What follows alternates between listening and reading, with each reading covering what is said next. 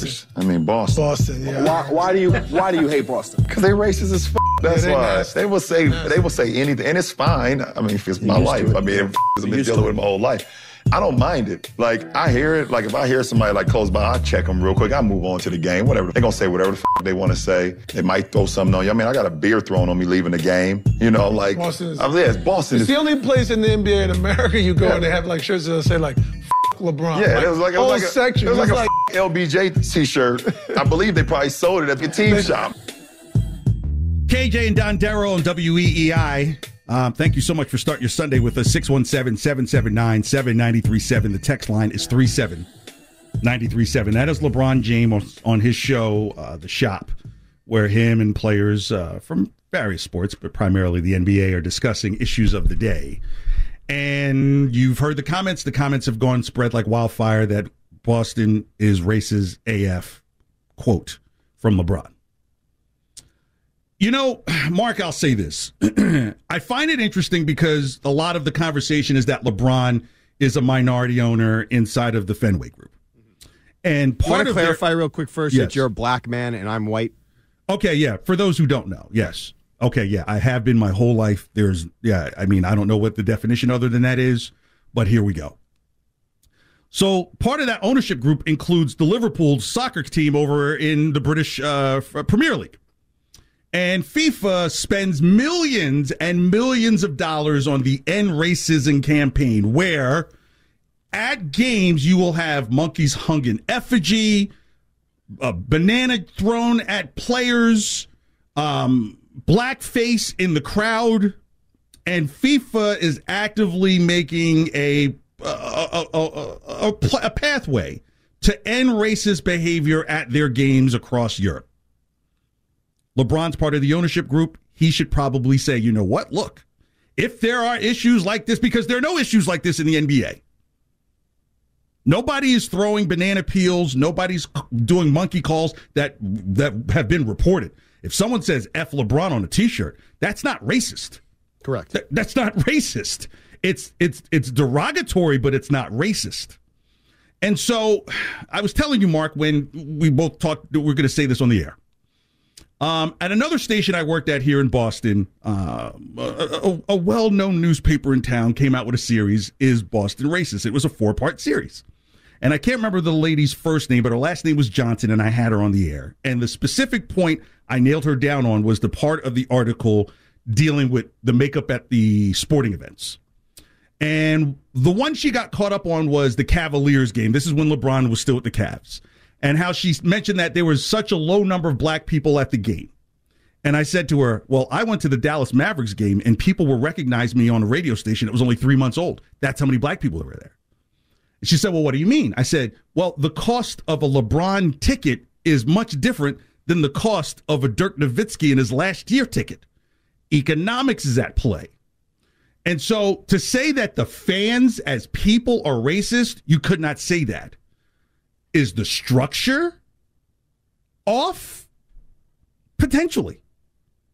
Now, here's where I will say this about LeBron, and I'm not going to defend him at all. What if he had a real big sit-down conversation with Bill Russell? Like, for an hour. What is it like? I own part of the Red Sox and some of the group. What is it like? Tell me your experience. What would the answer come back that Bill Russell would have? The experience of what? Being in Boston? Playing? Yes. Not playing, being. Right? Because playing is just your job. Yeah. The structure is where you live.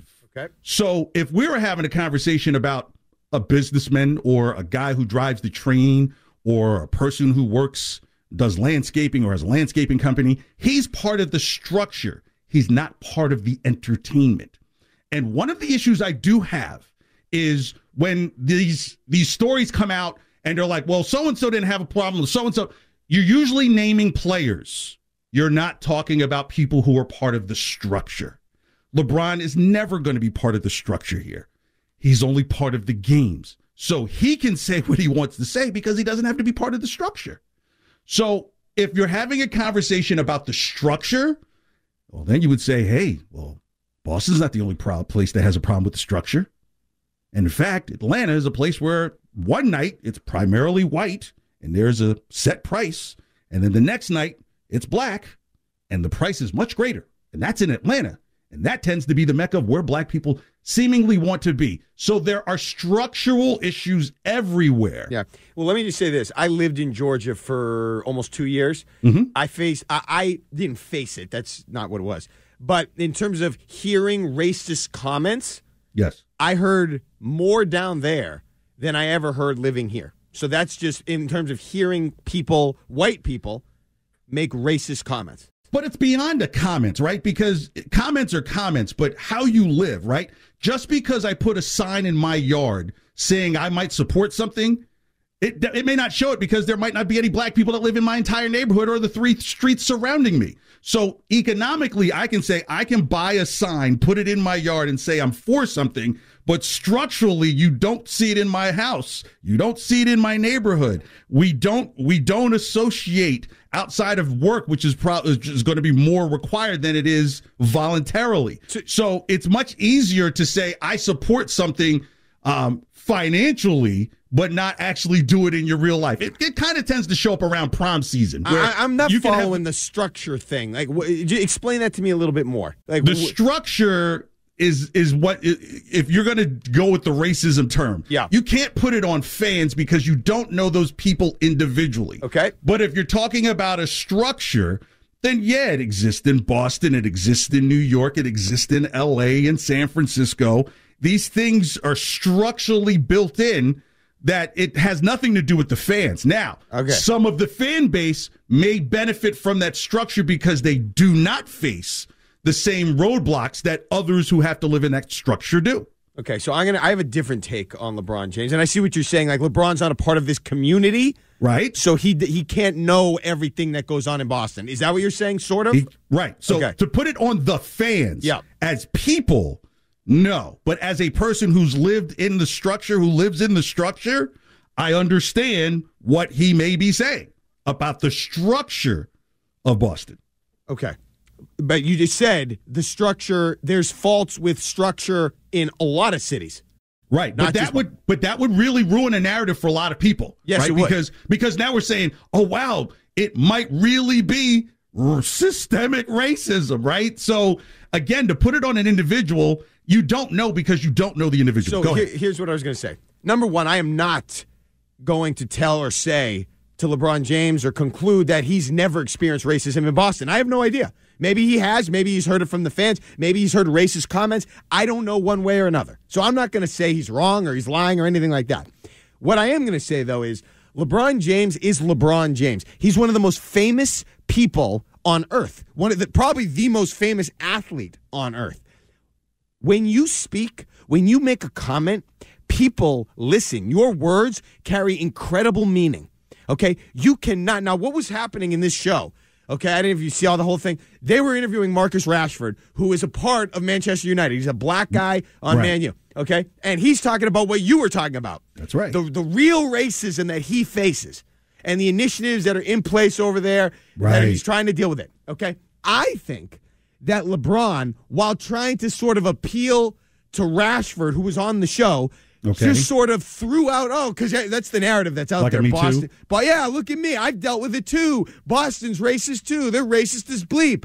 Yeah. And what he failed to realize is that, like, okay, again, I'm not going to say what he has or hasn't, but that's an explosive comment that you just made that is now everywhere. And by default, there are going to be people out there, kids, adult, like people that have never been to Boston, who now conclude that Boston is a racist city just because of what you said. You know, and not to get over dramatic about it, but you're LeBron James and you have a huge, enormous platform. And I think what he said and the way he said it was irresponsible. You have to be better if you're LeBron James. If that's the case, if you've experienced racism, you have to act almost as if you're like a leader. And because that's obviously something, you don't want one of the preeminent cities in the country that you live in to be viewed as racist. You have to be a leader in that scenario, a la comments made by Jaylen Brown a while back, where he talked about the systemic racism that he sees and that he's experienced, but he did it in a way that was measured and professional. He talked about how we need to address it and we need to be better and fix it and focus on things. He didn't just off the cuff say that it was Boston's racist as bleep, and then laugh about it and then say, look, I don't mind, or whatever he said. Like, no, that's a mess. You're LeBron James. You have to be more measured and calculated. You have to think about what you're going to say when you make a comment on that topic that's that explosive. People are going to listen, they're going to react, and it's going to mean something to a lot of people. And I think that he was reckless and really he should have, if he was going to bring that up, he should have done it in a more measured way. That was a reckless thing he did, I thought. You're checking out KJ and Dondero on WEEI, 617-779-7937. Let's go to Lewis in the car. He wants to join in the conversation. Lewis, thanks for joining KJ and Dondero. Absolutely, guys. Thank you for having me. Let's just speak openly and honestly. There is, in fact, a dark underbelly in Boston when it comes to prejudice or racism. Do you guys believe that or no? Yes. On an economic sense, yes. Economically, absolutely. Right. Exactly. But the thing is, it's not so much. There was this show I was listening to on your station before this morning show, and it wasn't too much the host. But it was the callers that were coming in. And before that time, I didn't think that you had people who, in that number, who thought like that in Boston. But as I'm listening to these callers over a couple of weeks, over a month, I even stopped listening to the radio station until Greg came over and I started listening to it again. Let me put you on pause for a second, Lewis. Don't hang up on him. The show that's on before us is part of a network feed. So it's not a Boston-derived conversation. No, you're misunderstanding me. Like your WEEI show. I don't want to say the name of the show and those guys who were on there. But right before Greg came on and Danielle, you had a couple of guys on there. Okay. And it wasn't so much them. They would hint around a certain area, but the callers will call in. It shocked me that that's the way how Boston felt on certain issues. I was surprised by that, I'll be honest. But now I have a new thought. And what we have to do as a people is as human beings, we just stop racism, stop the prejudice. I'm not going to be like this underbelly. And it's dark and it's an underbelly. It's not right in the open. So what we have to do as thinking men, as civilized men, is close the door on it. We don't want to hear none of that garbage. We don't want to hear anything like that. Let's go out here and have a good time. Thanks a lot, guys. Bye. Thanks, Lewis. So, Mark, can I give you a bit of perspective? Yeah. Because I mentioned I worked at another station before I came here. It had nothing to do with sports. It was just a music station. Okay. And so there was a different perspective that I had because it wasn't involving sports. And how can I best put this? I've never had an issue, but I remember one day I was at a Dunks in Waltham. And I was coming back from a station event, and I happened to have the shirt on, not realizing it. And a white woman steps to me and she says, "Thank you for what you guys do. It's so appreciated here." In other words, she was saying, you now offer something to a great cultural place that we all kind of know is missing at the time, right?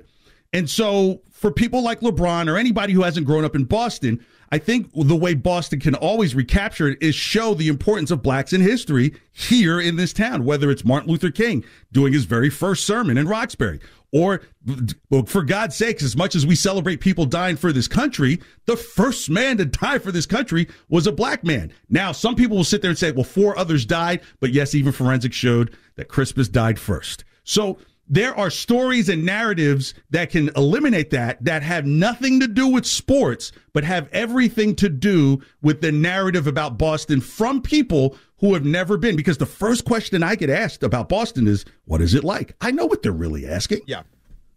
No, I know what they're asking. Well, but see, I guess along those lines, does anybody ever talk about, because all of this, the racist stuff, you hear it about the Red Sox, you hear it about the Celtics, but in terms of the Celtics, does anybody ever talk about or acknowledge the fact that the Celtics were maybe the most progressive team in the NBA? Right. First black head coach, first black starting 5. Right. You know, like all those things. Like I remember Isaiah Thomas, the OG Isaiah Thomas, was talking about when he was a kid in the 60s, the Celtics, a lot of the black people around the country rooted for them. For the Celtics. Sam Jones Casey is like a Jones, hero. Sam Jones, Bill Russell, like all those guys. Sam Jones is the initial, he's Michael Jordan before Michael Jordan. Sam Jones is the origins or the genesis of the great North Carolina basketball player. Cedric Maxwell would come through there, Dominique Wilkins, James Worthy. There's all these different players, but it starts with Sam Jones, and all of them grew up watching and becoming Celtics fans. So to your point, people, they advance the narrative that they want to advance. Yes. Because they're,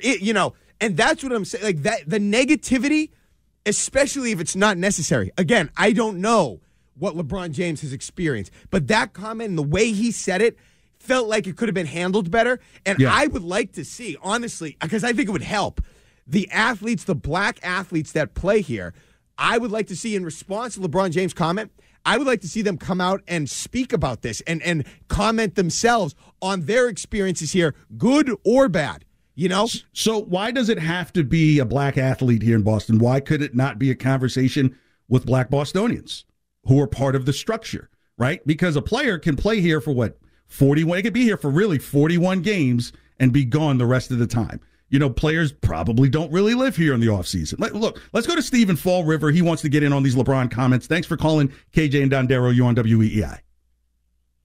Okay, so thanks, Steve, for the attempt. Steve's gone. But again, just to answer your question, yeah. Because like a normal citizen doesn't have the platform that Jason Tatum or Jaylen Brown have. So but if they live the everyday experience, right? If we're going to say, well, hey, how can you comment on here when you're not here?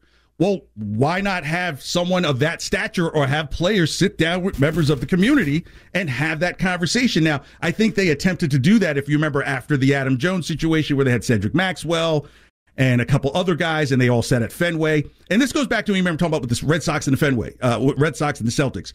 You know, there's some people that still hang on to, well, you know, the Red Sox were the very last team in baseball to integrate with Pumpsie Green in like 59. So some people still hang on to that.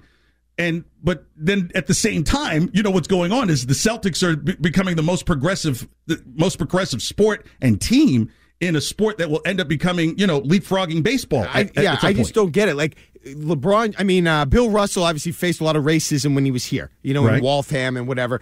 But, and I don't mean to pigeonhole Waltham. I was just like, no, it wasn't a Waltham. He lived further north. Just being here, he experienced He lived in Reading. But what about and I know it was earlier, but Jackie Robinson, and it was a different situation, but he faced racism in Brooklyn. You know, there were things that happened. They're really horrible things. So, but you never hear New York forever pegged as a racist city. I mean, go listen to Ken Griffey Jr. talk about his dad's experience playing in New York and why he hated the Yankees. But it's, you know, no one talks about New York being a racist city. And I'm not trying to just throw blame everywhere. I just think for whatever reason, I think what you're doing is the correct thing is, hey, look, it's a bigger overarching structural thing. It isn't up to individuals, right? Like I said, you can buy a lawn sign saying, hey, I'm for this particular social matter. But at the same time, there's nobody who lives by you who you can really do life with. Now, again, I've always told people some of the nicest people I've met are right here in Boston. So it isn't a person-to-person situation. It's a structural thing. And that's probably, and he couldn't speak on that. You would have to have a big-time player talking to some people who live in the structure to get a better comprehensive view of what Boston really is. And I think part of it is because of what happened. Now, this is a history lesson. Because the abolitionists were having meetings here, including Josiah Henson, who people call Uncle Tom, but it was for a good reason. Other people took that narrative and twisted it around, and Boston gets included in it as well. So Boston has been this progressive place for blacks going back 200 years. But for other places in the country, they don't want to hear that. And where do more black people reside? In southern areas of the country. So you're going to get this narrative that it's a horrible place, it's racist, it's all this. Uncle Tom is a bad guy, and you've never been to the place to discover these things. I'll never forget being in Georgia and pulling up at a light behind a guy, and he had on his truck, he had a bumper sticker that said, it had a big Confederate flag, and it said, North 1, South 0, halftime. Like this, like I've never seen that here. And I know there are more black people in Georgia, in Atlanta, but that doesn't mean there's less racist people down there. Well, it's a power struggle. There's power. If you know who is in power, then you can get away with doing those things overtly, right? So if you know that you've always had some type of systematic power structure that is just going to have you as an oppressed in terms of your laws and how you govern and how you police, you know, you're going to feel emboldened to do that. Here, you know, that's not the case as much, if at all. I'm just saying, last thing I'm going to say on this for now. Yeah, I just want to say, I just want to see, like, what's going to help our situation as a country. I don't think what LeBron James did and how he said what he said is going to help us. I think what would help is if some of the athletes, some of the people with the big platform, the black people that live in Boston that are part of this community with big platforms, talk about their experiences, especially if they're positive ones. And if they're not, if they do have negative experiences, fine, let's talk about that in a productive way that can get us to a point where we can find a solution. That's what this whole thing needs. It needs leaders. And what LeBron did was not exercising quality leadership for a person that has the platform and the fame that he has.